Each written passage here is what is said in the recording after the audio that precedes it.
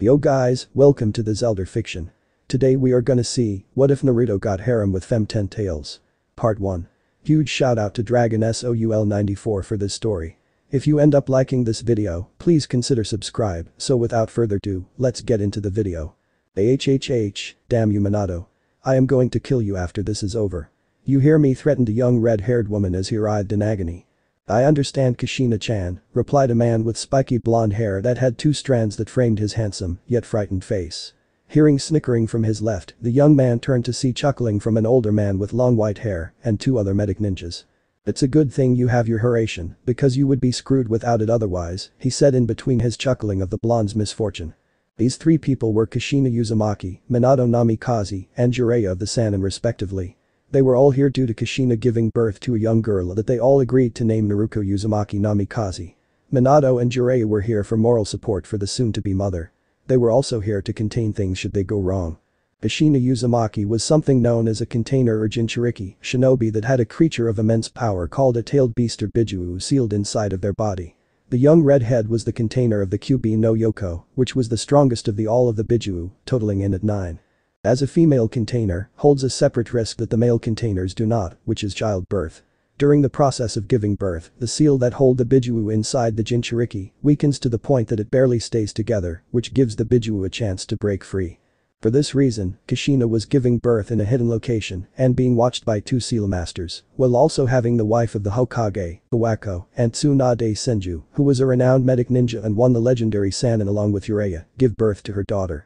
With one final push and yell, the cries of a baby soon filled the room. Minato and Kushina, who was panting heavily, looked at the baby held in Tsunade's arms, with love shining in their orbs. Tsunade, after cleaning the baby slightly, handed the child to Kushina, who held it gently with a small smile on her face. For a few moments, everyone was happy and enjoying the moment while cuddling over the newborn, who had been placed in a crib not a moment later, so that Minato and Jiraiya can check Kushina's seal, and Tsunade can heal her. Iwako had stayed by the crib to watch the baby.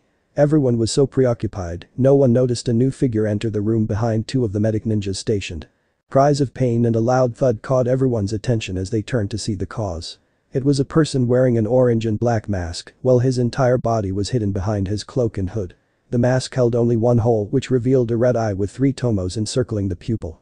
Beneath the man was the dead bodies of the medic nin, and across from them was an unconscious Iwako. Feeling the power of the man before them, out them all on high alert, or as alert as Kushina could get. Getting into a stance, Minato glared at the masked individual as Jiraiya and Tsunade looked for any signs of movement from the man foolish enough to challenge two Sannin and a Kage without any signs of worry. Who are you? The blonde Kage demanded. My identity is of no concern to you, fourth Hokage, the masked person, now revealed man by his voice, responded. All I want is for you to hand over the Jinchuriki, and there will be no issues. This information shocked Minato, since there shouldn't be many people aware of Kushina's status as a Jinchuriki. How do you know of that? That is also not of your concern, the masked man responded smoothly. Are you going to follow my request? This caused the 3 available shinobi and Kunoichi to glare harder for asking for such a thing, like he was asking for a cup of sugar from a neighbor. The man sighed before staring back harder. Even with the life of your daughter at stake. What do you mean? Kushina yelled out in her exhausted state and still barely sat herself up, showing her immense willpower. The masked man was completely unaffected by the killing intent released by the redhead. If you would look closely at the bundle of joy in my arms. Suddenly holding a white blanket, but it was what's in the blanket that worried them. It was their baby, it was Naruto. Now I will only say this one more time, the masked man stated while pulling out a kunai and pointing it at the baby in his arms, this action causing Jiraiya and Tsunade to tense. Hand over the Jinchuriki or the child passes at the ripe age of 8 minchus. Now let's stay calm and not do anything hasty, Minato spoke, trying to buy enough time to think of a plan. Yeah, we can talk this out, Jiraiya said, seeing what his student was trying to do. Oh, you don't have to worry about me, the masked man said. I am perfectly calm. He yelled out and tossed the kunai upwards and into the roof. Before anyone could speak, the kunai began to sizzle, signifying an exploding tag being ignited. The masked man then quickly threw Naruto out the nearby window, without a care for the baby's life. Acting quickly, Minato dove after his daughter. He caught her, but noticed her blanket was covered in exploding tags that had been activated. Snapping out of his shock and worry, Minato threw the blanket off, but still had to get away because of how close the blanket was to them, so he activated his Haration and teleported away in a flash of yellow. Minato reappeared in his daughter's room, which was still bare at the moment other than a baby's crib and some toys. Minato slowly laid his daughter down into her crib and kissed her forehead as she slept, surprised that she was sleeping through all that. He quickly appeared back into the chamber only to find a hurt Tsunade healing a more injured Jiraiya. Seeing his worried student, Jiraiya spoke up. It was all a trick. As soon as the tags went off, he used the smoke from the explosion and the falling debris as a cover. He somehow appeared beside me and Tsunade and knocked us both out the way and was by Kushina. Before I could get up, an explosion went off next to me, damaging me even more. I'm sorry Minato, he got away with Kushina. The Toad Sannin looked down in shame that some unknown man had gotten away with his student's wife while under his watch. We will find him, he is not getting away. Minato growled in anger. But what does he want with the QB? Suddenly a loud roar could be heard far outside the building they were in, a roar so powerful that it made their heart stop in fear. Looking outside, their skin became pale in fear. The nine-tailed fox was free and was attacking Konoha. It rampaged, destroying buildings with its mighty roar. Explosions were taking place, showing that the Konoha shinobi were doing their best to attack the QB who was destroying their home. Tsunade, I need you to find Kushina and get her to safety. He most likely took her somewhere near that location due to QB attacking. Jiraiya-sensei, get Hiruzen-sama while I go and take care of the QB. They nodded as they vanished to complete their individual jobs. The QB just pushed through several fire-based jutsus and glared angrily. It roared angrily, pushing the shinobi jumping around back and destroying the building in front of before charging up negative and positive chakra in its mouth to form its most powerful attack. The most powerful and feared attack of all the 9 Bijuu, the tailed beast bomb. The wind and pressure quickly picked up, paralyzing everyone around in fear of the technique. With another mighty roar that shook the very earth itself, it fired the Bijuu-dama, and everyone watched in morbid helplessness as the ball of destruction raced towards the Hokage monument, intent on obliterating it from existence. A bright flash of light shone on the monument as the 4th Hokage appeared in front of the oncoming attack. Giving the attack a hardened gaze, Minato whipped out one of tri-pronged kunai and held in front of him as a sealing array appeared and made a crack in the air. The whole absorbed the attack slowly, barely able to contain itself. In the blink of an eye, the whole and Bijuu-dama were gone as an explosion miles from Konoha rocked the burning village. The Bijuu-dama had been teleported safely away from the village thanks to the seal Minato used. Before the 4th Hokage had time to breathe in relief, he sensed immediate danger behind him and ducked in time as a hand reached out to grab him. He swung his kunai to stab the man, only for it to go through him as if he wasn't even there. The masked man tried to grab Minato once more, only for him to use his Hiraishin to teleport away from his reach. The man followed and pursued as he swirled into a vortex before he was gone. They both appeared in the woods of Konoha, not too far as the battle against the QB raged on. Why would you do this? Minato demanded. What would you gain from this senseless attack? For my own ambitions and reasons, the man replied before charging forward. Minato followed suit. The two powerful shinobi clashed with kunaes, sparks flying everywhere from the metal scraping metal. The man sent a chain downward as it wrapped around Minato's left leg. Acting quickly, Minato threw his kunai backwards and teleported away. He grabbed the kunai from the air as he appeared again. The masked man merely stood up straight as he stared at Minato. A red eye with 3 tomos spinning. An uchiha, Minato yelled out mentally. That explains how he's controlling the QB, but the only known uchiha with a Sharingan strong enough to do that is Madara Uchiha. He spared a quick glance at the Bijuu. In any case, I have to end this fight. The amount of destruction it's causing is immense. First I have to break his hold on the QB. Looking back to his opponent, Minato charged forward with his kunai in hand. The masked man followed suit, ready to kill the 4th Hokage at last and destroy Konoha. He thrust the chain forward, but Minato jumped up, dodging it and thrust his kunai downwards, only for it to phase through him. The man took advantage of his opponent's shock and thrust a kunai of his own through Minato's head only for it to poof into a log. So he used the substitution jutsu the masked man used as he looked to his left and saw Minato unharmed. So my eyes weren't playing tricks on me, I really phased through him, Minato thought. But he still materializes if he wants to harm me, I need to get him when he is moments from striking me. This will be a battle of speed and timing. All decided in a single moment. The ensuing technique clash ended in a blink of an eye. The two charged each other and Minato launched his kunai only for it to phase through its target just like he planned. When the masked man was about to grab Minato, he Hirai shined above the man and struck him in the back with a powerful Rasengan, his second signature technique. This attack caused a crater to form in the ground. The masked man suddenly appeared on a nearby tree branch as his left arm was gone and white goo oozed on the floor. Before he could think, Minato appeared in front of him. Not expecting this of the Minato, he didn't have time to react before Minato put his hands on his chest as a seal array appeared. The contract seal. The masked man exclaimed in shock. You now no longer have any control over the Nine Tails, Minato spoke. The masked man jumped away. You truly earned your title, the masked man spoke as he began to leave through the vortex. I will return for the Nine Tails. I will change this world, and there are many ways for me to do so. He slowly vanished from sight. I really don't think he was joking about that, Minato spoke. Feeling a familiar chakra, Minato turned around and was surprised by the sight and saddened. The Nine Tails was wrapped in golden chains made of charka, the signature technique of his wife. What saddened him was that the Nine Tails was being sealed again by use of the jutsu known as the Shiki Fuin or the Reaper Death Seal. Only 2 others besides himself knew how to perform that jutsu, and only one would be capable right now. The third Hokage, here is in Sarutobi. Minato quickly here I shined to the ending fight, and what he saw was confirmed. His wife's chakra chains were fading as she was being taken care of by Tsunade, just barely alive, thanks to her Uzumaki genes and quick medical attention. He saw Jiraiya pick up his daughter from the sealing altar, while the Anbu mourned the loss of the now dead third Hokage. Thank you Lord Third, Minato said in prayer and respect.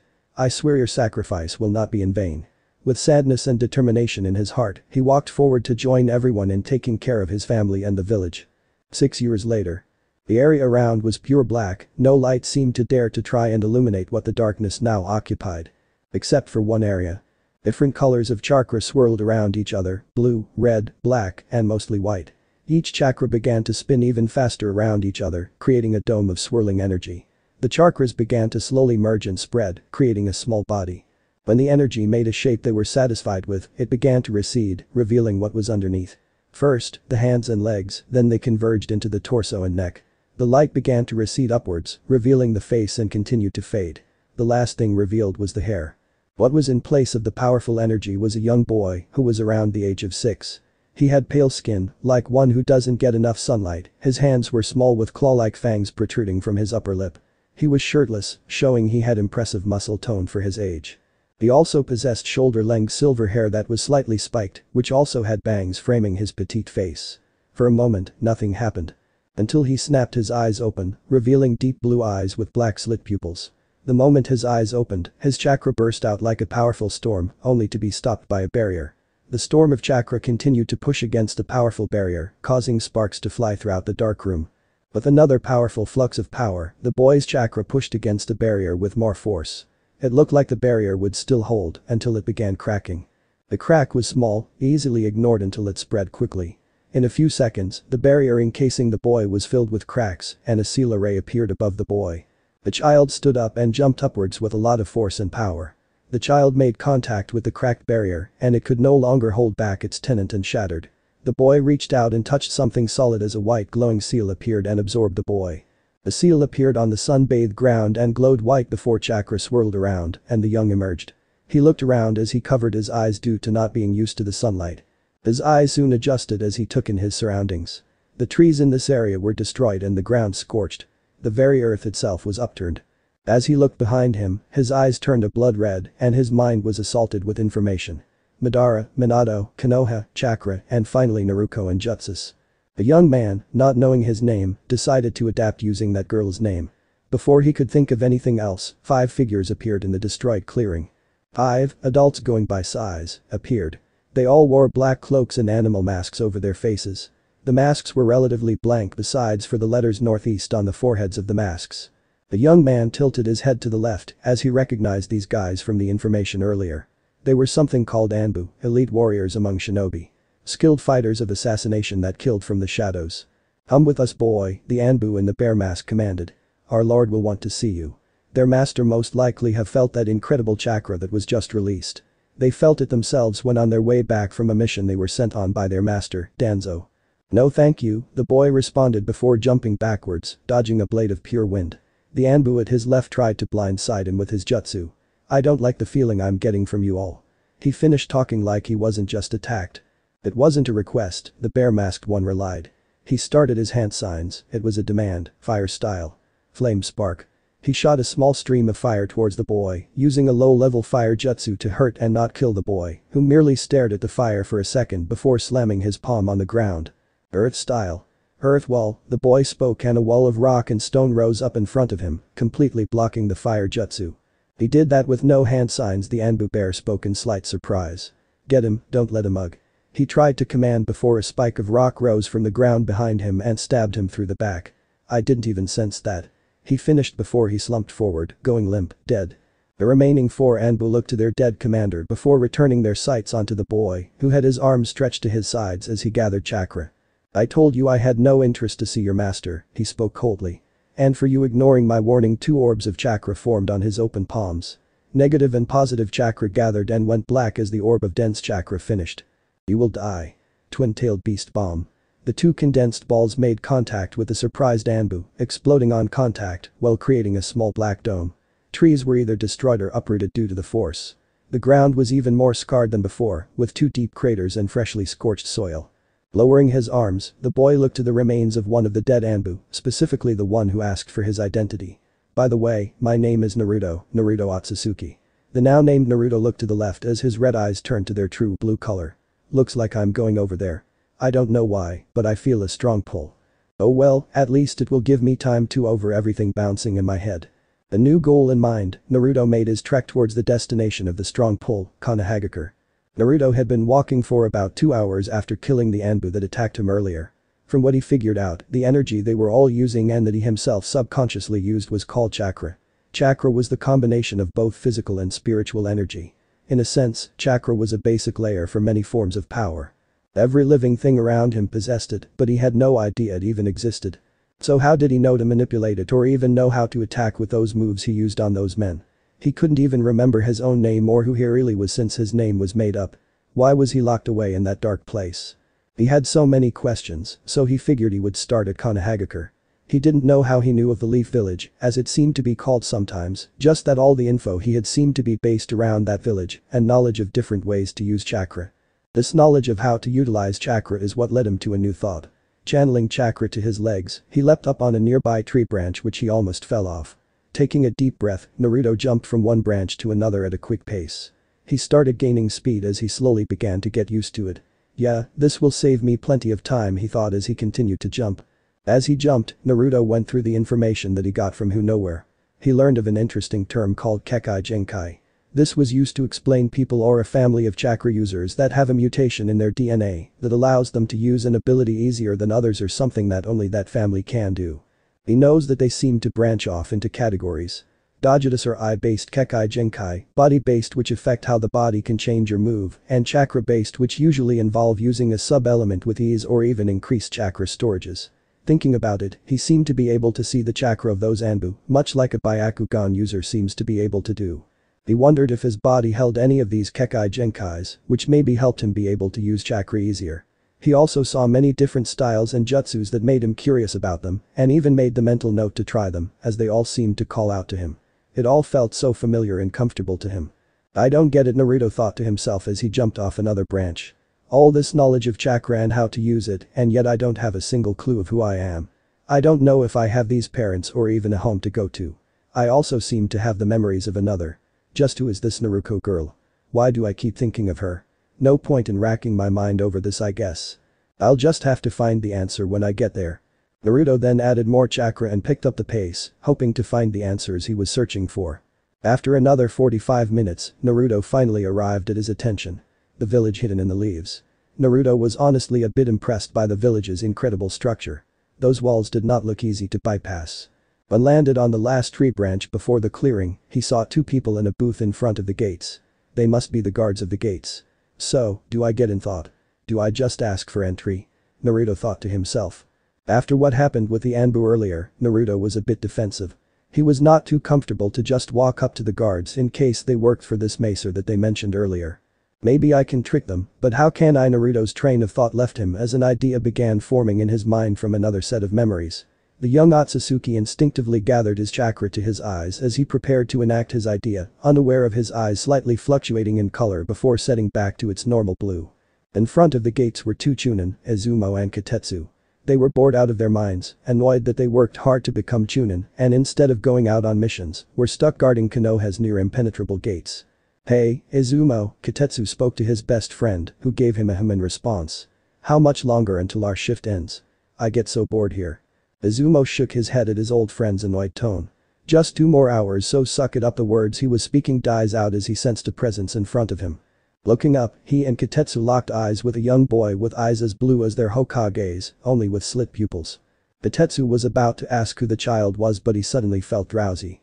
Looking to his left, he caught Izumo was barely keeping his eyes open. Grabbing the side of his head to try to keep the sleep away, Kotetsu looked at the silver-haired child, who looked at them in concern. Finally, Kotetsu lost the battle of staying awake as he fell backwards and let the realm of sleep take him over, the slight pulse of chakra he released in another attempt to stay awake. Kotetsu awoke with a start as he jumped to his feet and began looking around. Hearing a loud thud came from behind him, he turned around to find his chair had fallen over. Gazing around once more, he found nothing wrong as his partner Izumo was still asleep, his head still on the check-in desk. Was that just a dream? He thought to himself. He looked around for the young boy, only to find no sign he had ever even been there.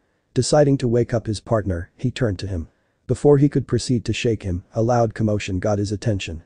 Looking up, his eyes widened at the sight before him. It was a crowd of women, at least 25, and they were all gorgeous. They all held signs with his face and name as they released cries of devotion and love for him. But the most shocking of it all. They wore skimpy clothing that barely covered anything. Kotetsu had blood running out his nose at the sight as he grinned perversely. Izumo can wait, he thought to himself. Well, hello ladies. Naruto stood in front of the 2 passed out chunins, tilting his head to the side as he saw blood leak from their noses while giggling perversely. Jutsu. Paradise Swarm, what a strange technique I came up with, Naruto thought to himself as he entered the village. He was shocked at the bustling village, civilians walking around or shinobi jumping on the rooftops similar to what he was doing in the forest earlier. So much was going on around him, Naruto felt like his head was spinning. That's when Naruto felt it, the same pull that led him to the village in the first place. Looking to his right, where the strong pulling was coming from, his eyes turned red as he was assaulted with images of a tall red building with windows and many shinobi around it. I guess I'll try over there, Naruto thought as he ran towards the pull. Naruto ran past many different people, some even smiled in his direction. This confused Naruto, why smile when he didn't even know them? He didn't get it, but he just returned the smile. After a few more minutes of running, Naruto arrived at his destination. From the memory I saw, this is called the Hokage Tower, he mused to himself. Looking around, he saw a lot of shinobi going about their business, either hanging around, getting missions, or talking to their teams. Deciding to not gain any suspicion on himself, he walked into the building. Naruto reached a desk that had another woman sitting at it, outside of the door he needed to get to. He walked up to the lady, Hatsumi from the tag on the desk, and got her attention. Hello young one, Hatsumi greeted him with a warm smile. May I help you with something? Where are your parents? Naruto tilted his head slightly, making the woman find him adorable, as he smiled back. Hello, he greeted in return. I wish to enter that room behind you. I don't have any parents to answer your second question. The woman was not only surprised at the young man spoke for his age, but the fact that he had no parents. Hatsumi's heart went out to the young boy. Well, I'm sorry young one, but I can't just let you in without a reason, she replied apologetically. This isn't a place where you can just play at, it's where the leader of our village works at. Naruto racked his brain on how to gain access to the room, and a thought mixed with a memory. I would like to join the academy and become a shinobi of the village. I hear that someone without a parent comes here to enroll. Hatsumi nodded her head, his words not being wrong. Orphan children generally do come here and speak to the Hokage personally to enroll as a shinobi of Konoha. Even then though, they usually go to the academy first and get brought here by one of the instructors who look them over before bringing them here to get enrolled by the Hokage.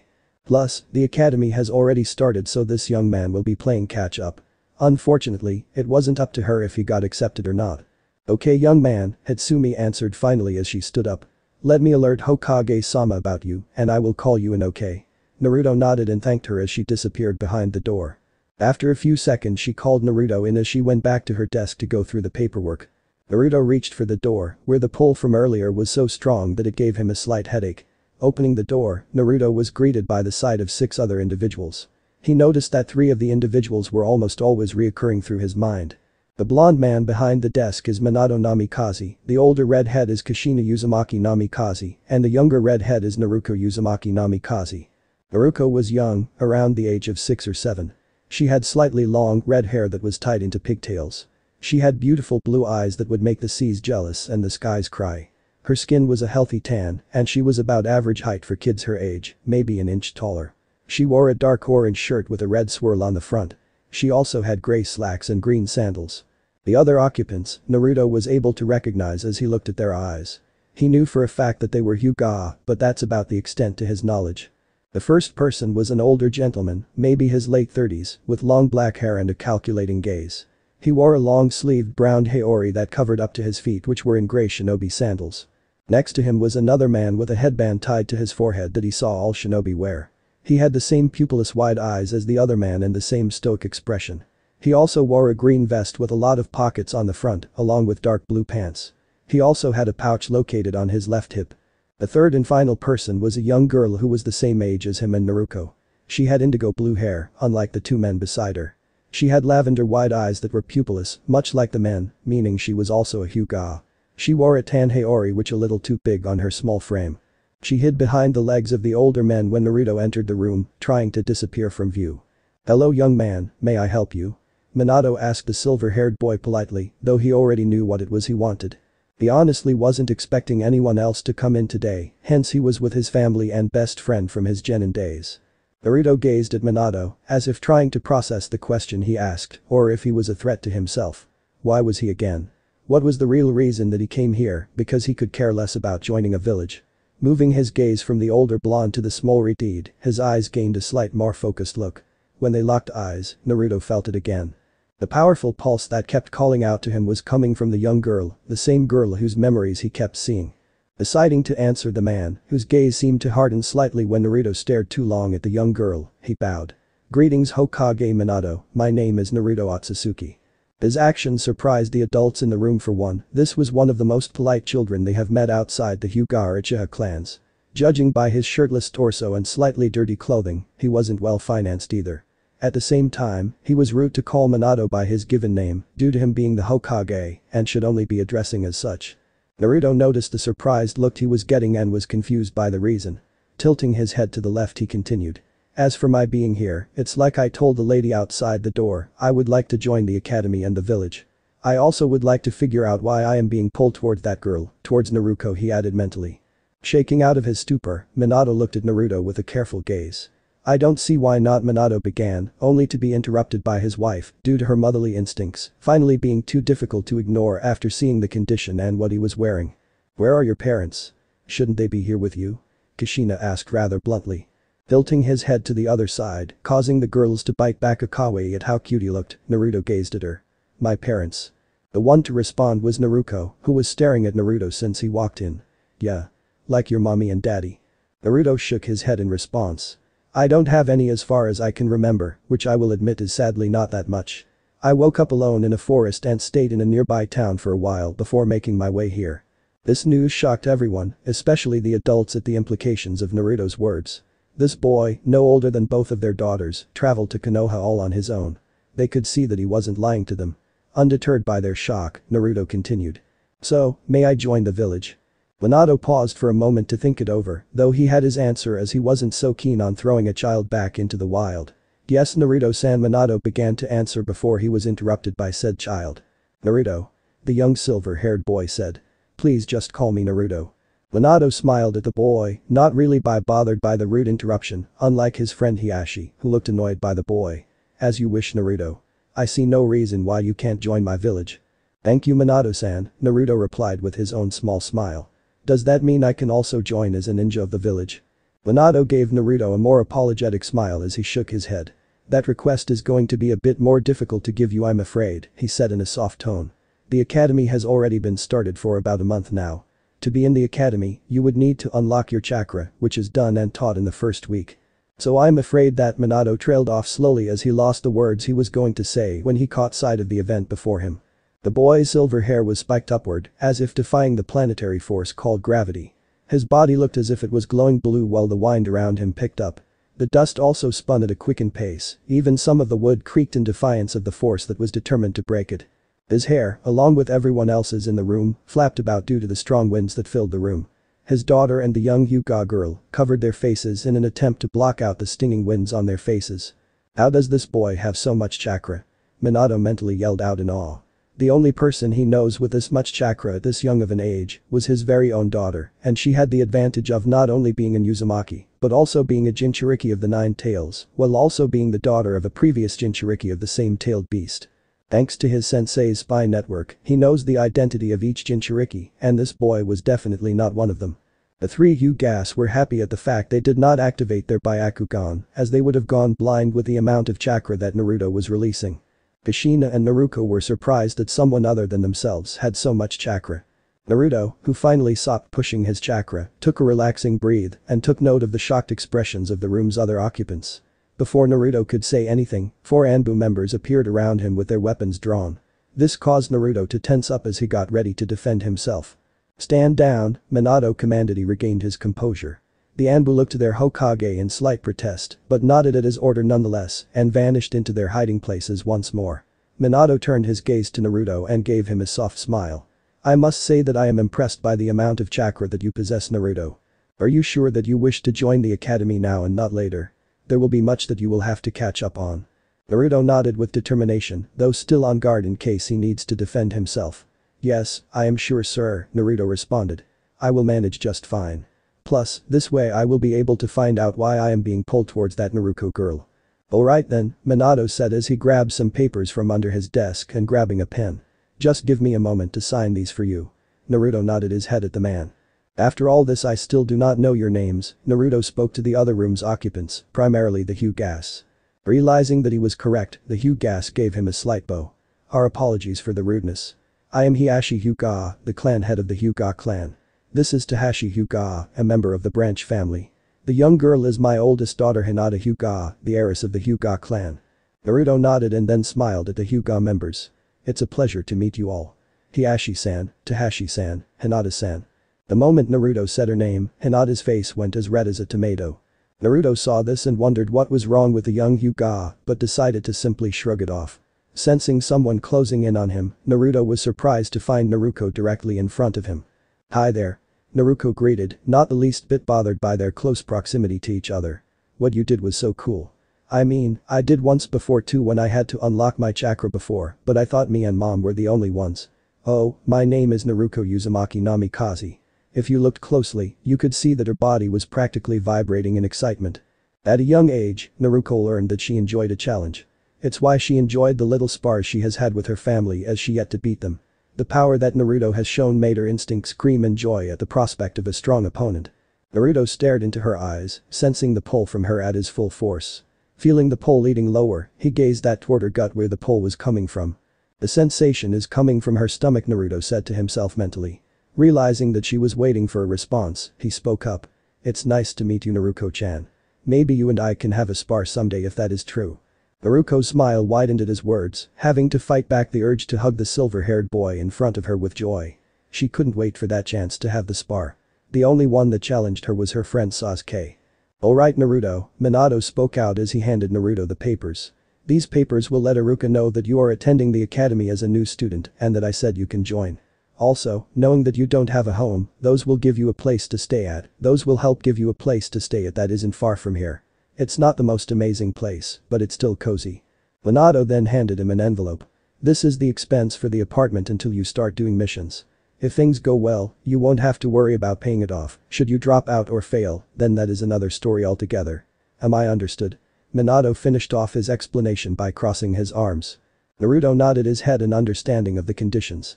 "I understand, Hokage-san," he said as he gave a grateful bow before turning and making his way towards the exit. Just as he was about to walk out, he heard a feminine voice call out to him. "Do you even know how to get there?" Turning around, he noticed that the one who spoke out was the older redhead, Kushina Uzumaki, from the memories he had revealed. Finally registering the question, he shook his head since he had no clue where to go. "Well, I was about to head out and take Naruto and Hinata home, and the place Minato gave you is on the way, so why don't you walk with us?" Thinking it over for a moment, Naruto nodded his head as he accepted her offer. "Thank you, I would be very grateful for your help." Kushina smiled at his politeness, even if she felt weird due to not being used to this, before giving the yondaime a kiss on the cheek and ushering the 3 children through the door. The 4 traveled for a good 10 minutes talking, mostly the 3 children, before they arrived at Naruto's new apartment. His eyes narrowed slightly as he beepized the small numbers throughout the building, before finding his. He was apparently near the top floor, only about 2 floors away, room 55. After saying his goodbyes and assuring Kushina he could find his home from there, Naruto entered his new apartment room. He slowly gazed around the small 1-bedroom apartment. Like the Hokage said, it was nothing too amazing. A small living room that had a single window which gave a pretty nice view of the village. The curtains were riddled with the Konoha symbol. The small living room was directly connected to a small kitchen that had a stove, microwave, and refrigerator. Down the hall was 2 doors, one led to a nice little bedroom with a closet, another window, a decent-sized bed, and a dresser. The other door led to a bathroom with a decent-sized bathtub. All in all, it was perfect for a single person living here.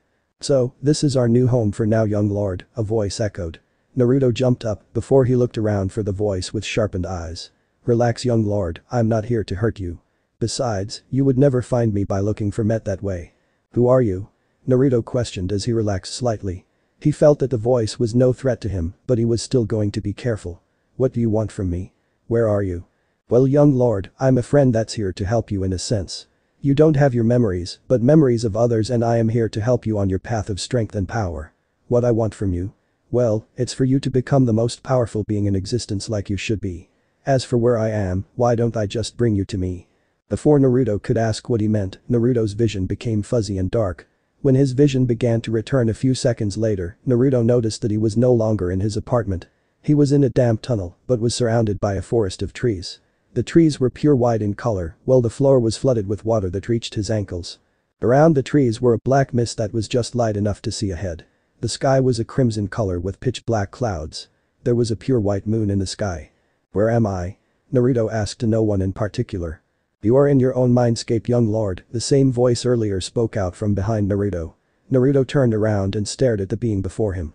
It was a small wolf pup, just barely being as big as his shoulders. The wolf pup had pitch black fur on the left half of its body and a pure snow white on the right other half. The pup's pupils were slits much like his were, but the pups were different colors like his fur. The right pupil was black with a white iris, and the left pupil was white with a black iris. The sclera of both of its eyes were crimson in color, reminding Naruto of a pools of blood. The wolf pup possessed a single long tail that looked both fluffy yet powerful. While its legs were small, Naruto could see the muscle in them. The fangs were small but razor sharp, being able to easily tear through the flesh of its targets. "Hello, young lord," the pup greeted with a fierce smirk and a small bow. "It's good to see you face to face after all this time."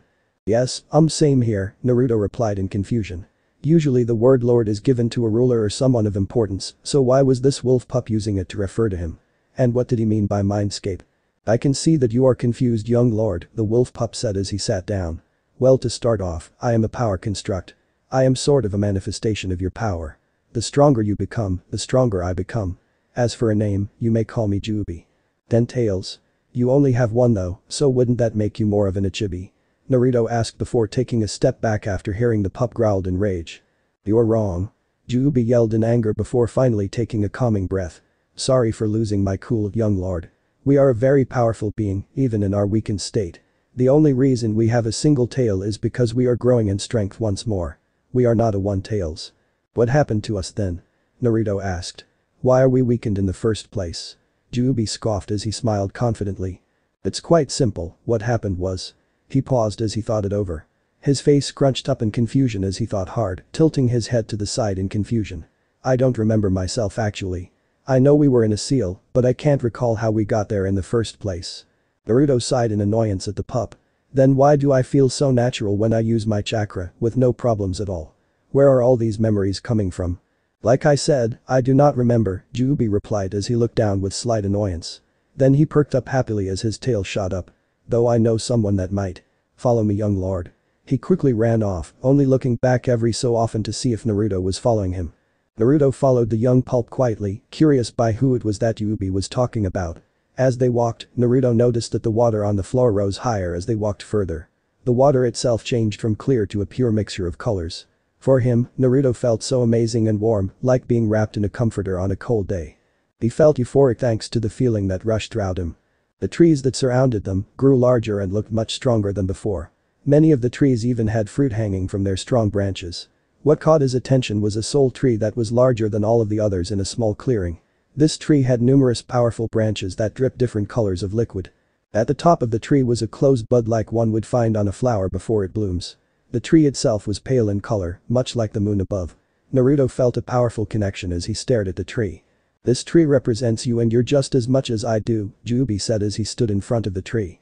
"This tree is named Shinju and represents both your will and strength. It also holds most of your knowledge and experience that are more spiritual in nature. The water that drips off it and that floods the floor is your chakra, and as you can see, it is a lot even in our weakened state. Naruto was shocked as he looked at the water which was just barely above his ankles. He called upon his chakra and watched the water begin to bubble and move like a river. The pale tree, the Shinju, began to glow slightly as its branches flowed to an invisible breeze. He also noticed that the hairs on the wolf pup pricked up as he seemed to gain a faint ring in his eyes. As you can see, Juubi continued. When you channel your chakra, it pulls from me and Shinju as well. Shinju glows brighter when you pull on pure chakra or elemental chakra as far as I know. When you pull on your yin or yang chakra, then I glow brighter as you will be pulling from me. Me and Shinju are two sides of the same coin. So, why don't we ask Shinju why we were locked up? Juubi, Naruto hummed as he gave the wolf pup a confused stare. I hate to break it to you, but that is just a tree. It can't exactly talk back to us. That is where you are wrong, Juubi replied as he chuckled. The Shinju is a living being just as much as you and I. In fact, its power may be stronger and more dense than my own, at least for now. Only you and me can talk to Shinju here since it is us. Connect with it and Shinju will answer back. Give it a try, young lord. Before Naruto could ask him how was he supposed to connect to a tree, he felt a strong pull.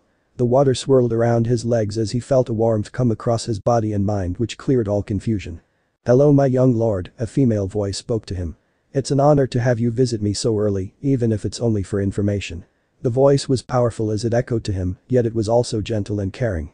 The feminine voice also felt subdued, like there was danger hidden behind the kindness.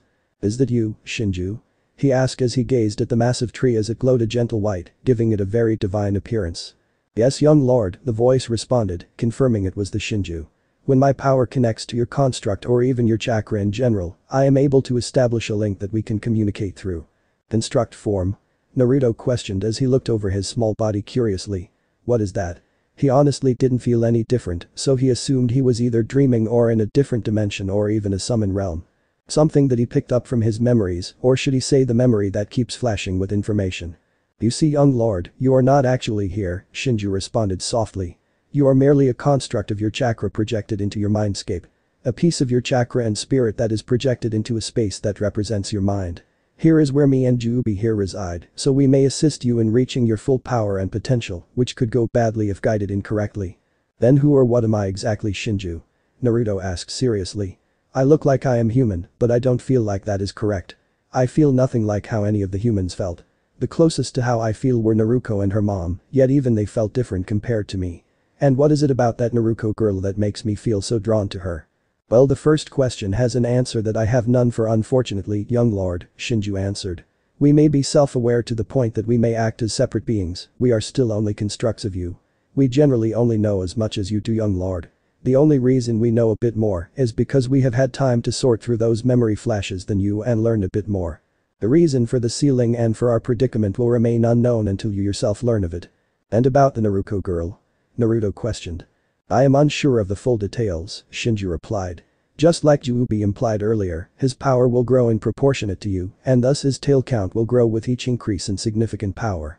From what I gathered, that girl has a power within her that is similar to Juubi's, and it's due to this similar power that you are being pulled towards her. From what I was able to gather from the memories, she is something called a Jinchuriki with a creature called a Biju within her.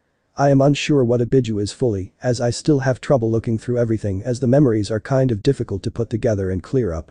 So, I am something called a Jinchuriki, Naruto said softly as he tried to go over all the new information he has learned.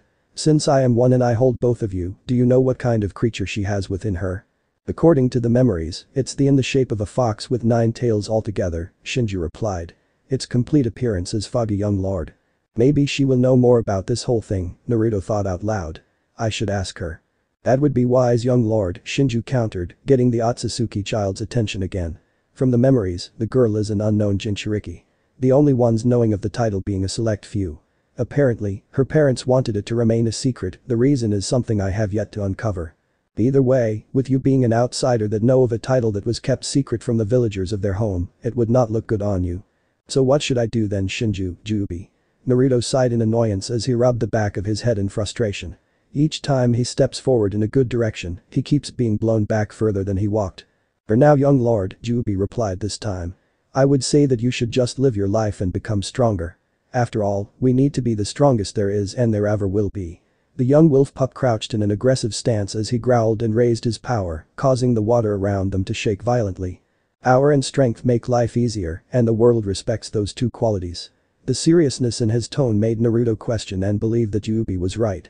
Kindness and a strong mind can give you a better, if not the same results as that, Shinju replied. Your method will only give us more enemies than needed. I do agree that we should use this time to gain more strength, but it should also be used to gain more allies.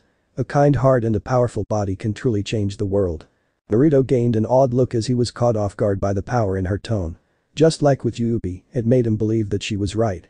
It was all so confusing for him. I guess I'll just go along with the one thing you both agreed on, Naruto stated as he crossed his arms over his chest. I'll sort through all the information that is in my head and go on from there while I train at the Ninja Academy. Maybe I'll find more clues about who I am and why I was sealed away in such a way. Looking around, Naruto began to worry as his confusion grew and his face furrowed in thought. How do I get out of here anyway? He heard the melodious giggle of Shinju and a dark chuckle from Juubi. It's a simple matter of willing yourself out of here, Shinju replied as she regained herself. Oh, and don't be alarmed if you hear us in your mind when you wake up. Since there is no actual seal to hold us back, we're able to communicate with you telepathically. Just speak in your mind and we will be able to speak to you via link. For now, I'll let you out until you get used to it, young lord, Juubi said as his long tail moved until its tip touched Naruto's forehead. Good luck, young lord, and do not worry. We will have your back as best we can. We will be powerful and unstoppable. Next thing Naruto knew was darkness as his eyes closed and his body vanished. The silver-haired boy jolted from his bed as he breathed heavily, slightly sweaty. Looking around, he took notice that he was back in his room, which was revealed better than last night due to the sunlight pouring in from the window. Changing his gaze downward, he realized that he was still in clothing from the previous day. When did I get to bed? Naruto questioned as he couldn't remember going to bed at all. That's because you didn't, young lord, the voice of Shinju suddenly sounded, making Naruto jump from the surprise. Don't be alarmed, it's just me, Shinju, talking through our new link that was created last night. As for the bed, you didn't go to bed on your own will. Well, you spoke to us, primarily Juubi. I took control of your body, so you wouldn't be sleeping on the floor. Okay, that makes sense, Naruto began before his eyes widened in alarm. Wait, you can take over my body. Relax, young lord, it's not like you're thinking, Juubi spoke up. We can indeed control your body, but only under two instances. The first is if you give us permission to do so. The second condition is if your body is vacant and if you have no defense to keep us out, like being unconscious inexpediently. The second option is what took place here. Naruto nodded his head as he stood up and looked at his reflection. His silver hair looked like a slight mess, while his shirt was a wrinkled mess. I should probably start heading to this academy, since I have no idea where it is, Naruto thought before another memory flashed through his mind. This memory depicted the Hokage Tower and a familiar road. He saw a silhouette of a young child running down the path before ending up at another building.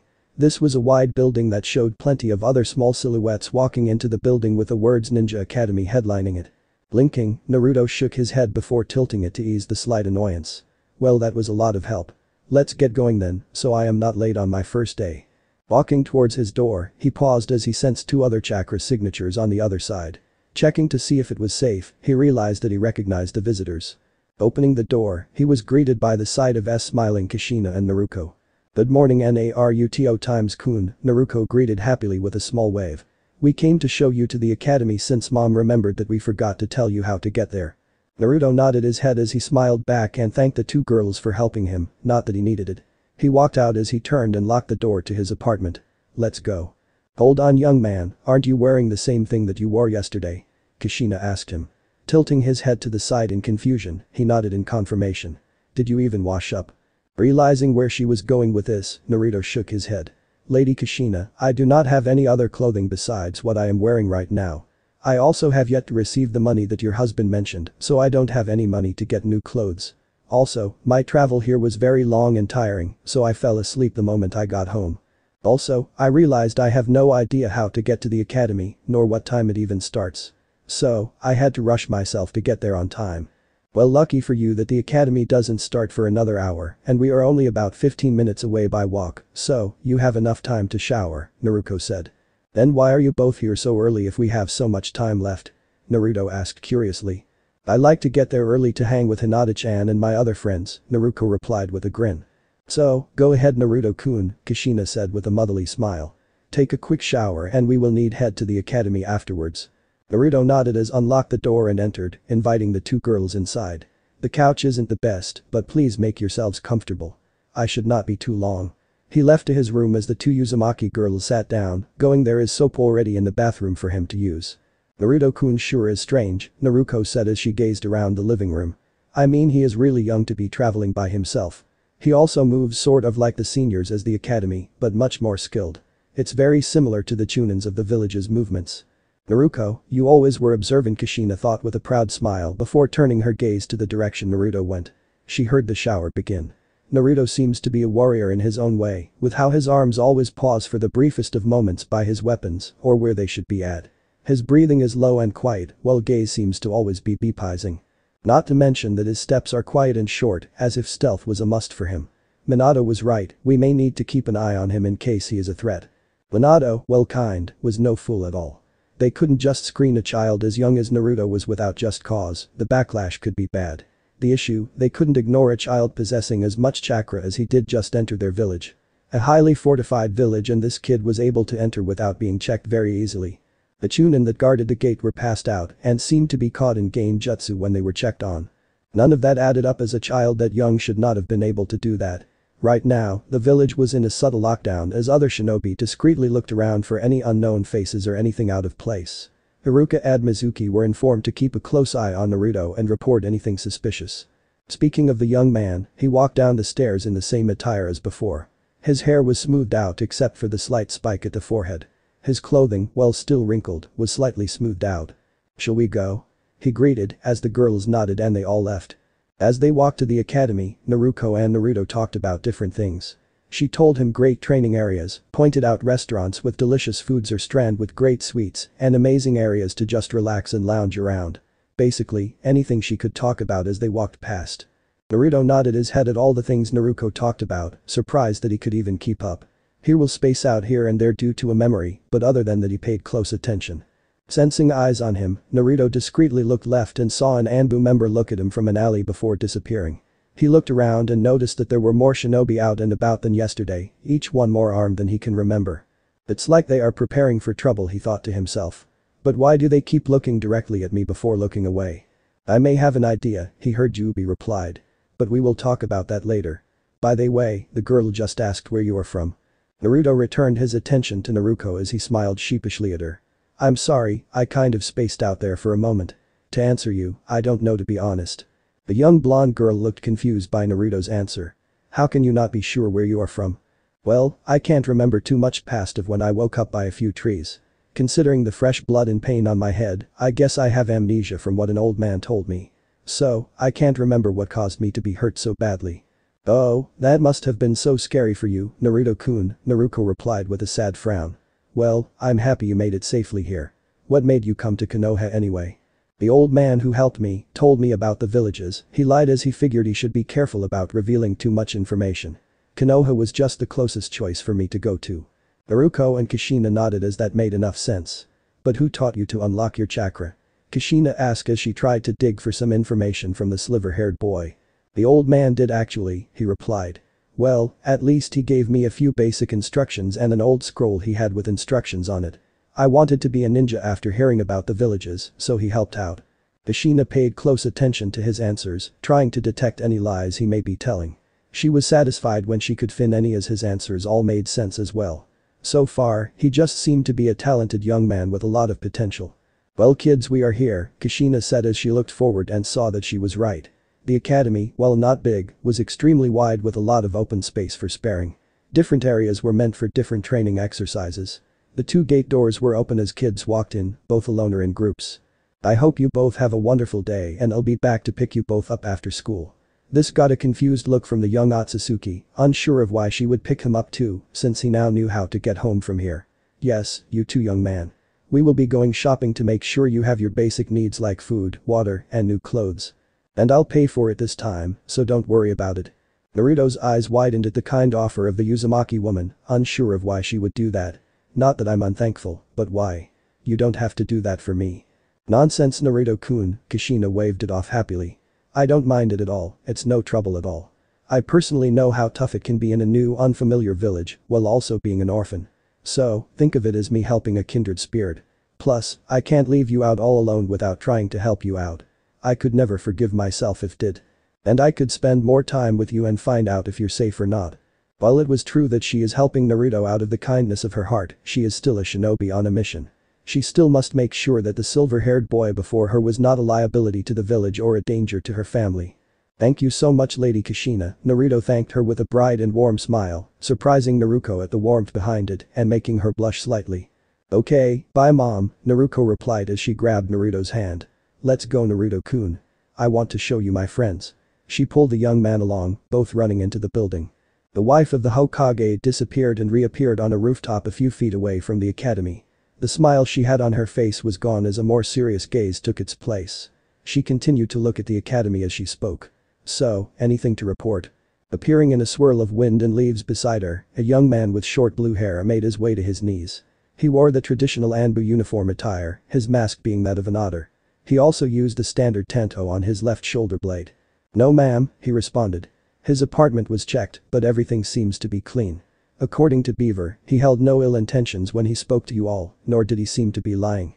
Kushina nodded her head as she heard what she herself could confirm. Any possibilities that he could be a sleeper? Sleeper agents were always some of the biggest worries for a shinobi village. Not even the agent themselves know that they are being controlled to hurt others, usually. All it takes to activate a sleeper would be a remote trigger, a phrase, or even a word. Plus, the motive of a sleeper agent is unknown until the last minute. That is still a possibility, Lady Kushina, Otter answered blankly. We are still looking into everything. Hokage-sama has already been informed. Kushina nodded as she thought over her next plan. Gather 2 more Anbu with you Otter. We are going to search Naruto-kun's apartment for any issues. The Anbu nodded before vanishing in a swirl of leaves to carry out his orders. Kushina gave one last look to the academy before she too vanished in a swirl of water. At the academy. As Naruto and Naruto walked together, the young man took notice of a lot of kids were looking their way. Some looks were curious, others were jealous, and others were confused. Why do some of them look angry at me? Naruto thought confused as he saw a lot of the guys glaring at his direction. Did I do something to anger them? Don't worry about them young lord, he heard Juubi say in disgust. It's just the pathetic trying to intimidate the strong. You pretty much entered their domain so they are trying to make you fear them out of some misguided pride. Pride, such a dangerous and blinding emotion. Making the weak-minded fools do the foolish of things if they feel it is being damaged. Aren't you proud of your own strength, Juubi? Shinju asked, getting a growl of anger in response. How dare you compare me to these foolish children, Shinju? Juubi growled out. Being proud is fine, but you need to have a strong mind so you're not blinded by it, like most of these humans act from the memories that we have collected. I'm proud in both my strength and the young lords as a result and power, but I do not let it blind me from the world around me. Naruto ignored the two as they began to argue and returned his attention to Naruto, who stopped walking and was looking at him with concern. He quickly gave her a warm smile at her worry. Sorry about that, just a bit nervous. Being the new guy in a new place and all that, he lied trying to ease her worry. He supposed it worked as she gave him a smile so bright that the sun looked pale in comparison. No need to worry Naruto-kun. You have me here to help you, so you won't be alone or without a friend. Plus, my friends are cool, so they will be your friends too. She said this with her infectious smile that he couldn't but to return it and nod. She is a really nice person he thought as they entered a large classroom with several different rows. He took note that there were students already there, talking in different groups. Looking around, he noticed the same girl from yesterday sitting alone nervously. Hinata-chan. Good morning. Naruto yelled out happily as she waved to the shy Hyuga. Hinata raised her head before she smiled happily and returned the wave, albeit more shyly. Good morning to you too, Naruto-chan, she replied before she was hugged by the young Uzumaki girl. Naruto grinned before pointing behind her. You remember Naruto-kun from yesterday right? She asked getting a nod from her friend. Good morning Naruto-san, she greeted shyly, bowing quickly so she can avoid looking into his eyes. Naruto being her best friend had helped curb her shy nature. She is still shy when she is meeting new people, but at least she doesn't stutter as bad as before. Good morning to you too, Hinata-san, Naruto greeted back as he returned the bow. How pathetic. Don't bow to such a weakling like that. It is beneath someone like us. Roared Juubi in his mind, obvious disgust in his voice. Calm down Juubi, she is still young, Shinju replied with a calming tone. She has time to grow and mature before she can unleash her true potential. Yeah, the potential to waste my time, Juubi replied angrily as he heard him growl. Kid, don't waste your time hanging around this weakling. She will only hold us back. Don't listen to him, young lord, Shinju replied in an exhausted tone. No one starts off powerful, we all grow into it. She will be a strong ally in the coming future. A friendship with her will be worth it when the time comes. Naruto nodded, agreeing with the powerful tree. Plus, it didn't hurt that he found the Hyuga girl to be cute and having a soothing voice, along with being close friends with Naruto. I hope you are doing well today, Hinata-san, Naruto said with a soft smile, getting the Hyuga girl to blush and nod. Before anything could be said, they heard a loud holler from behind them as another boy burst into the room. A small dog right behind him. The boy was on the slightly short side with wild spiky hair. He was about a good head shorter than Naruto. He wore a light brown, V-neck shirt with light beige shorts. He had the traditional blue shinobi sandals that went past his ankles. He had fangs and claws instead of teeth and nails. He possessed slit pupils. He had 2 red triangles on each of his cheeks. The dog behind him was a light beige with the long floppy ears. The outside center of the ears was a brown color. The puppy was small, barely reaching the young man's ankles. "Oh yeah, Akamaru, looks like I win this one." The wild boy yelled as the dog barked in response. "No boy, all is fair, remember. Not my fault you didn't jump over the trash can in time." Naruto tilted his head to the side, not recognizing the young man. He paused for a second as another memory of a smaller version of the young man, but no dog entered his mind. It showed him playing with other people and dogs while grinning happily. Noticing Naruto looking at Kiba, Naruto nodded. "Oh, that's Kiba Inuzuka, the heir to the Inuzuka clan. They are a clan that specialize in the use of taijutsu and the raising of nin dogs. He's a good guy, even if he can be a bit arrogant and annoying at times." Naruto nodded his head, noticing he had a decent amount of chakra for his age, something that made Juubi scoff at.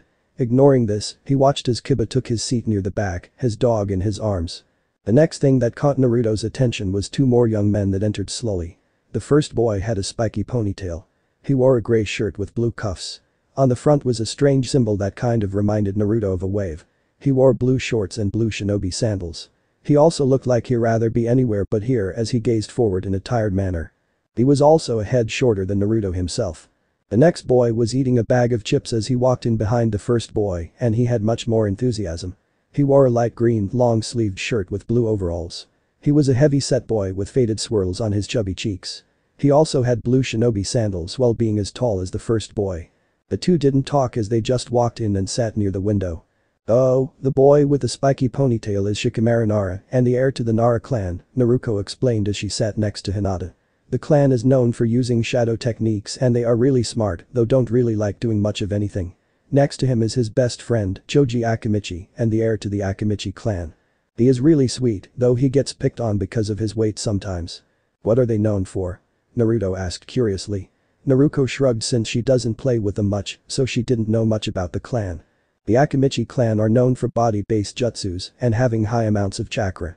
It's part of the reason that they weigh so much, it adds to their skills and chakra, Hinata answered. Her clan is very strict, so she had to know how the other clans worked at young age. Also, being the heir made it more expected. Naruto nodded as he listened and agreed that Choji had a high amount of chakra. Nowhere near his amount or Naruto's amount, but a decent amount. He quietly sat next to Naruto as he watched her talk with Hinata, sometimes being brought into the conversation. An hour later, the class was filled with other students. Some spoke to Naruto and others didn't. Even he was noticed by a few students and greeted by some giggling girls and a few interested boys. Soon a man walked in with spiky brown hair that was in a ponytail like Shikamaru. He had dark eyes and a scar that ran across his nose. He had the usual flak jacket of a jonin, blue shinobi sandals and the Konoha headband. "Good morning everyone," the man greeted as he walked to the teacher's desk. "Mizuki had something to attend to, so he won't be joining us. Today we are going to go through the usual taijutsu forms that I told you all to practice last week. Then after we will be doing weapon practice, both throwing and close range. After, we will break for lunch, and then we will return inside for chakra theory and shinobi history studies. Remember that the academy jutsus will be tested on in 2 days." He picked up his clipboard as he looked at his students. "Alright, pay attention while I do roll call. Iishi Takamaru." The teacher, that Naruto learned was named Iruka Yamino from Hinata, began calling out names. He paid close attention so he could label the names with faces. The only ones that interested him so far were clan heirs and a few civilians. Ino Yamanaka, heir of the Yamanaka clan, Atsuki Inaru, a civilian that seemed to have a strong build, Hinata herself, along with a branch member of her clan, named Hinaru Hyuga. Soon Naruto answered with an excited "Here sensei." When her name was called, causing the teacher to chuckle. "Next is Naruto Otsutsuki," Iruka called. "Must be the new student I heard about from Hokage-sama." Naruto stood up, getting everyone's attention. Some were surprised due to his appearance being very different from others they have seen. "Hello everyone, it's nice to meet you all," Naruto greeted with a small smile. "I have the note that Hokage-sama gave to me to give you, Iruka-sensei." Iruka nodded as he checked off his name. "It's nice to meet you too, Naruto, and we will see your skills later, that way we can see what you need to work on. Also, I'll take the note from you when we go outside." Naruto nodded as he took his seat, and Iruka continued. The other names that caught his attention were the Uchiha twins, Sasuke and Satsuki. They both come from a famous clan known as the Uchiha clan, and like with Hinata and Naruto, he felt a connection to them. He will have to ask Juubi and Shinju about that later. He also took note of a blonde girl named Ino Yamanaka, which confused him greatly. She wasn't anything special due to her chakra reserves only barely being above civilians. She was arguing with a pink-haired civilian girl named Sakura Haruno, whose chakra was at the same level as Ino. Naruto could practically feel Juubi's disgust at how weak he believed the girls to be. "Alright class, let's go outside so we can practice the academy taijutsu forms," Iruka said as the class cheered, only a few groans, and left room. When everyone got outside, Iruka quickly had the kids get into a group as he began to look over the kids. The clan children were in a separate group due to them having their clan style and not truly needing the academy style. Naruto stood separately as he was confused on where he should go to. He felt like had a fighting style, but he didn't know from where and what the style was meant for. "What do I do?" He thought before his mind was flooded with information, but this time no images. His posture became more tense and loose, as if he was ready for a fight. Naruto also heard Juubi growl lightly, worrying him slightly. "Are you alright, Juubi? Shinju?" he thought to his two tenants. "Yeah, we are okay, Naruto," he heard Juubi reply. "Just had a fighting urge enter my instincts. Nothing major." Naruto nodded. "Well, the academy style is interesting, go join the clan heirs," Shinju said. "The fighting style that me and Juubi put together for you is much more powerful than the academy style." Naruto nodded as he moved next to Naruko, who was doing her warm-ups with the heirs, her being on her 15th push-up. Naruko looked at her new friend curiously, not pausing in her reps. "You have a fighting style, Naruto-kun?" she asked. Naruto shrugged as he thought over his answer. "Sort of," Naruto responded, trying to decide whether he should reveal too much due to his worries. "I learned some basic fighting forms from the old man that helped me before. So, I figured I'd join you guys over here." As Naruto was about to join his friend with her push-ups, he heard Iruka call out to him. The young Otsutsuki walked up to the instructor curious on why he was called. "We normally don't get new students after the school year had already started," Iruka explained. "The other students have already been assessed, so I'm going to personally test yours myself, that way the others can keep practicing." Naruto nodded, understanding the reason he was called. "Be careful, young lord," Shinju warned. "While not sinister in nature, he is most likely doing this for another reason. He is most likely trying to see your threat level in case you become a liability to the village. After all, no leader could let a potential threat go unchecked, child or not." "So, what should I do here?" Naruto asked his two tenants. "Should I show what I know?" "Of course." Juubi growled out. "Show these fools what we can do. Unleash our power on them." "Don't be so foolish, Juubi," Shinju relied calmly. "Naruto, it would be best if you hold back in this fight. You are an unknown, a threat in their eyes.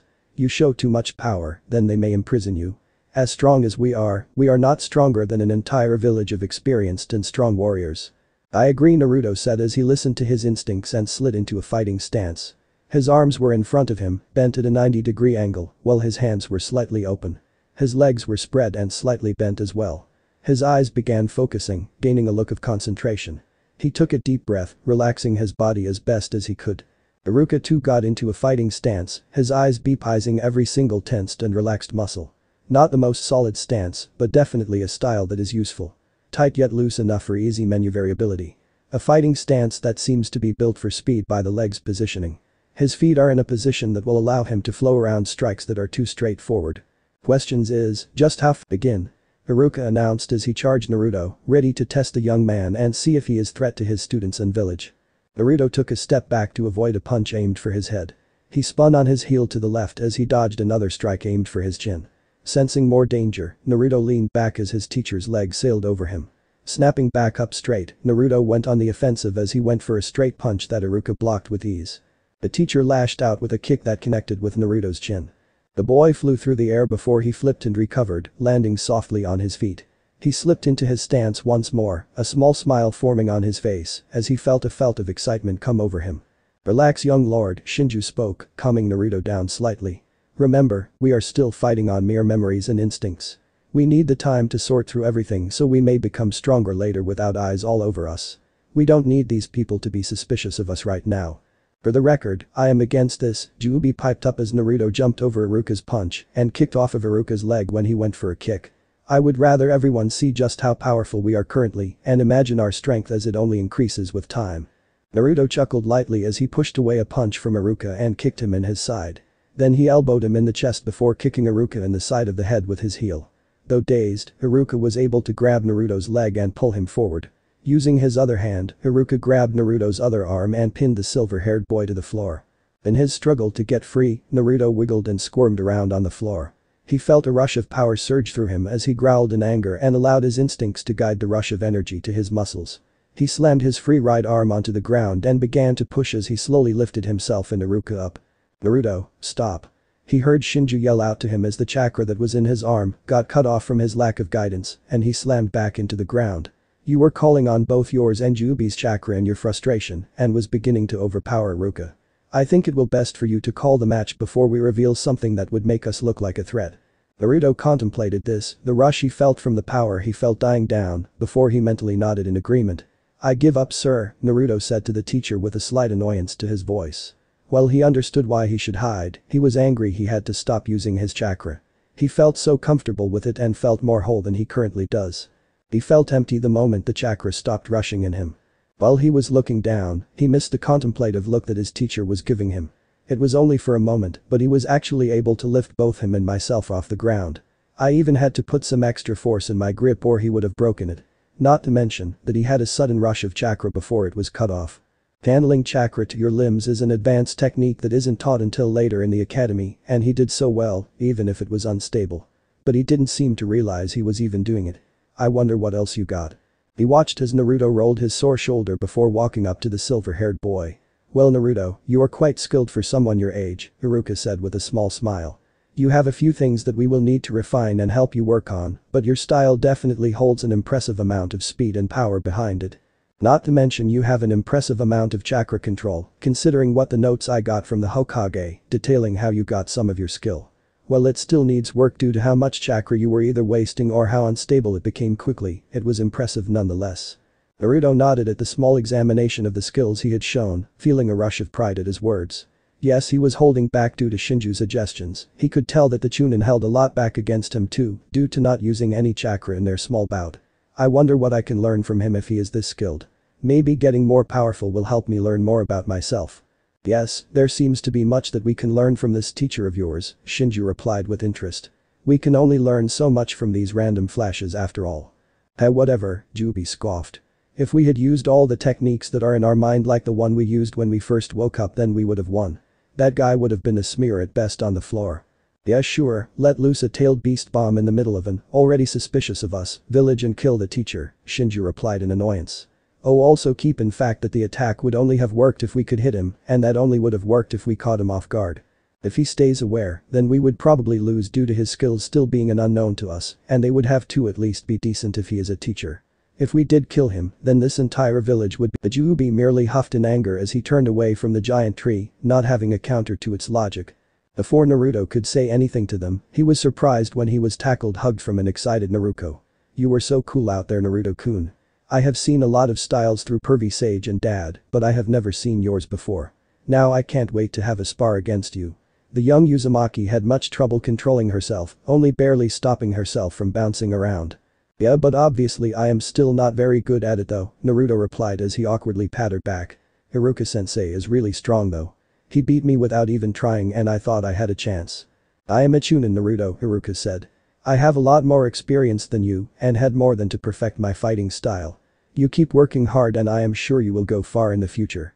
We will be working on filling up any gaps in not only your fighting, but anything else I spot today to help you."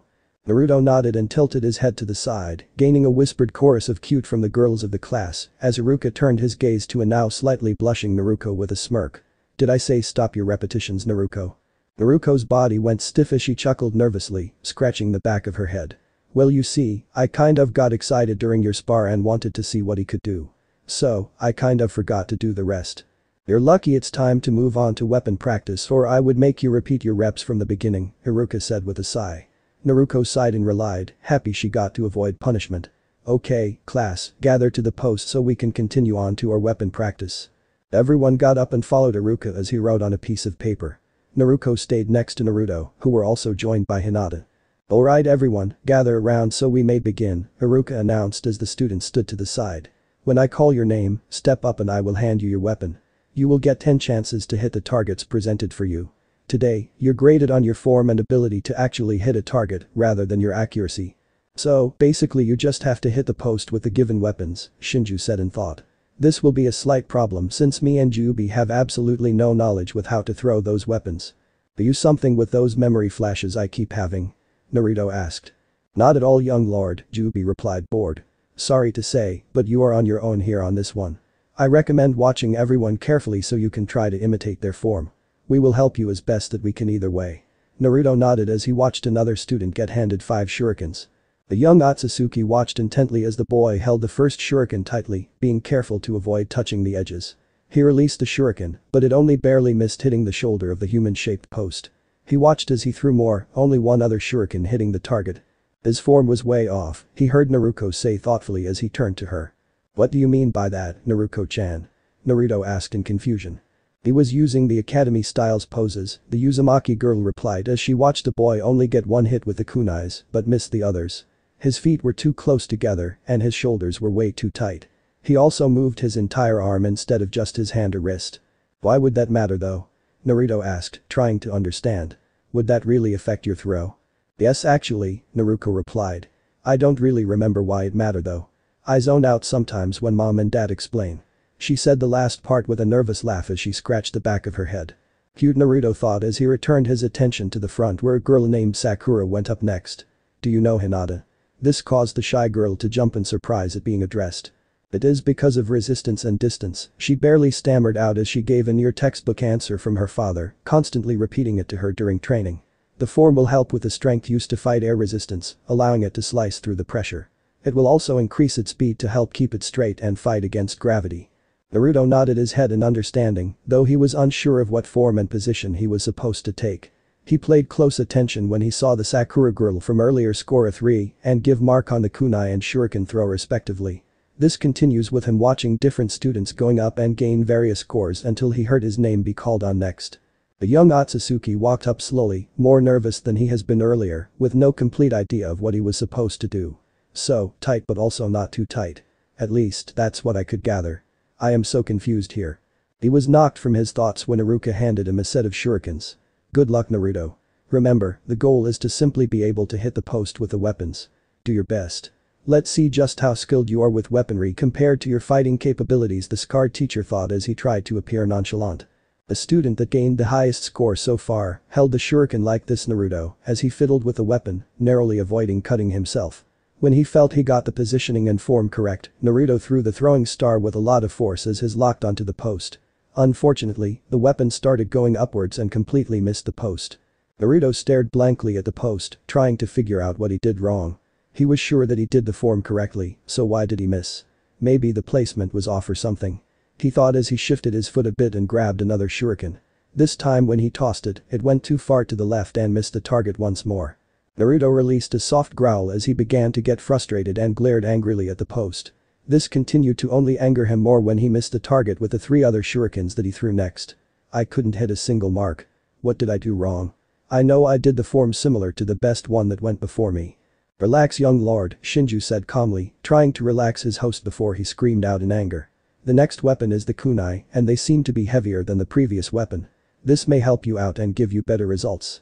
Naruto nodded as he took a deep breath to calm his nerves, relaxing his tensed body as best as he could. The white-haired child gripped the kunai, taking his time to get used to the new weapon in his hand and its weight. He then mimicked the same child's stance before throwing it. The kunai flew through the air before it nicked the post's shoulder. Much better young lord, Shinju encouraged proudly. We just got to focus on accuracy. Naruto nodded as he grabbed another one and repeated the process. This time it nicked the side of the target, making Naruto growl lightly in annoyance. With all these different misses, Naruto could hear the other children around him begin laughing at him, which only caused to annoy him and anger Juubi.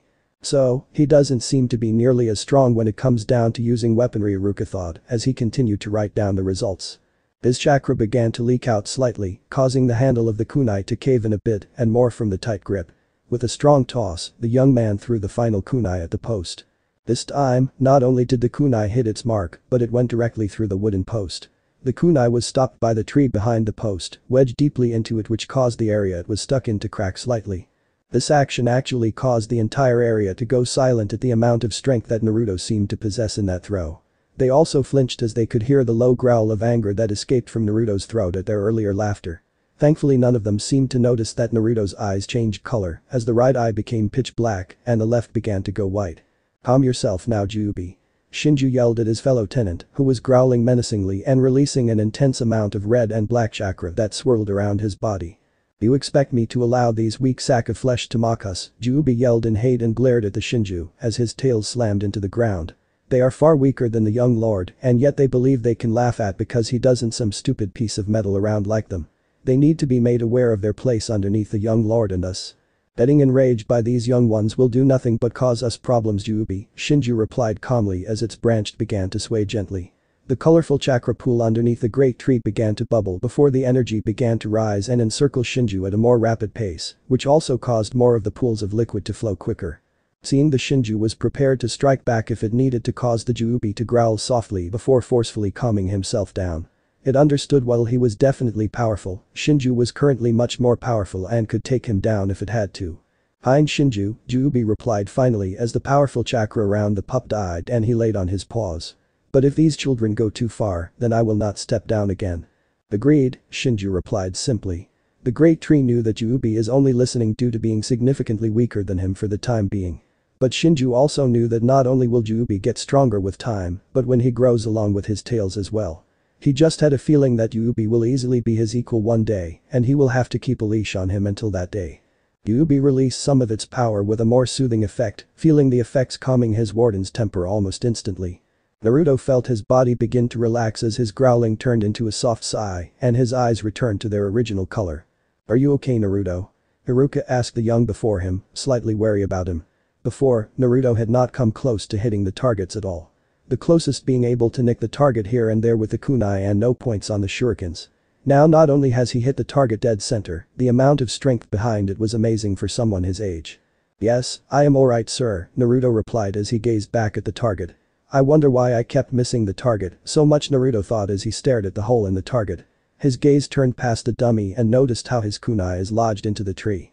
"Wow, I am a lot stronger than I look." "Well, unfortunately you didn't do too well with your weapon test," Iruka said as he looked over Naruto's results one final time. "Well, you did good getting a bullseye on your final throw, you didn't really score a point with any other one. You're going to need to catch up on that part." Naruto sighed as he walked back towards Naruto and Hinata, annoyed that he did so poorly. He didn't what it was, but he felt annoyed that he wasn't near the top score list. As he sat down next to the girls, ignoring all the other students around, he went over his movements in his mind as he tried to figure out what he did wrong. He copied those movements down correctly, he was sure of it. He jumped slightly when he felt someone touch his shoulder, turning to find Naruto was the culprit. "It's okay, Naruto-kun," she whispered to her new friend. "I'm sure with more practice, you will be able to better next time. You just need to work for it, something my mama used to always say. In fact, I can even help you if you want me to." Naruto couldn't help but give her a small smile in response to her kindness. He gave the girl a nod in response as he could use the assistance. The rest of the school day continued, which bored Naruto as it was more of a history lesson than anything else. He went on and on about how the village was founded and its more infamous shinobi. The only one that seemed to get his interest was the name Hashirama Senju, due to being called the god of shinobi. Plus, he couldn't deny the interest he held within at the Senju name and abilities that the clan seemed to possess. He also felt that Shinju was very interested since Hashirama seemed to have the abilities to grow entire forests in seconds. Even Juubi was interested when he heard just how powerful the man was, and Naruto could feel his want to fight him grow. But that also gave way to annoyance at Hashirama's God of Shinobi title, and Naruto could not figure out why the title bothered him so much. The moment the term God of Shinobi was tossed out, Naruto and his tenants felt both angry and annoyed by it. The ringing of the final bell of the day knocked Naruto from his thoughts, causing him to return his attention to his teacher, who just finished dismissing the class. "Come on, Naruto-kun," Naruto yelled happily as she grabbed his hand. "We have to go outside so we can meet up with mom. She's not a fan of being made to wait, so we got to go." Naruto got up and followed after the girl, well more like he was dragged along without a chance to protest. They were both followed by a giggling Hinata. Outside. Kushina stood there as she watched the surrounding villagers gathering in the courtyard of the academy. She had finished talking with her husband after finding nothing in Naruto's room or things which took no time since he had nothing with him. Doesn't mean that he is safe yet, Kushina thought as she waved to a random villager that bowed to her. It's not like he came with much, so we had to buy his living space. As bad as I feel about doing it, I had to rig the place with seals to make sure that he wasn't liability. Especially if he is a sleeper agent, child or not. His chakra reserves are massive for a non-Uzumaki and non-Jinchuriki. Due to years of honed experience, Kushina braced herself as a blur that was her daughter slammed into her. "Hello my beautiful daughter, I hope school was good." "Yeah, things were great," Naruto replied happily as she smiled at her mother. "I hit almost every target with weapon practice, though I messed up with the kunai." "Great job sweetie," Kushina congratulated her daughter. "And don't worry, we will help you get better during practice." She looked to Naruto who looked around at the different families, Hinata standing nervously next to him. "How was your first day Naruto?" "And hello Hinata-chan." Hinata bowed and greeted the beautiful mother with a smile. Naruto looked at Kushina, gave a small smile. "It was fine," he replied. "It would seem I have a lot to learn and I'm excited to do so. Though I seem to have no skills with weapons, but Naruto has offered to help in that problem." Kushina nodded, storing away that little tidbit for later. She already knew that she will get the report on Naruto's abilities so far from her husband, since the instructors are already keeping a close eye on Naruto while in the academy. "Well, let's head out then kids as we go shopping, and Hinata, you're joining us. I already sent away your guard since I'll be dropping you off myself when we are done. Today, you are having some fun." She ended this with a smile and a wink at Hinata, who got a big smile on her face. She enjoyed spending time with Kushina due to her having the same warm feeling as not only her mother, but Naruto as well. Plus, she always finds that spending time with the Uzumaki woman would always be fun even during training days. Naruto looked at them, trying to understand why Hinata needed a guard and why she was so happy that she was joining them. In the end he was confused and shrugged his shoulders as he looked at Kushina. "I'll learn more as time goes on, so I guess there is no need to rush. And who knows, maybe these memory flashes will explain it to me later." And with that the trio headed out towards the village to finish the day off with shopping for things that Naruto needed to survive his stay. The end. So how was this part? I hope you like it. And if you like it, share this part with your friends and like the video too. And don't forget to subscribe our channel for daily awesome fanfiction. Okay, it's time for me to go. Bye bye.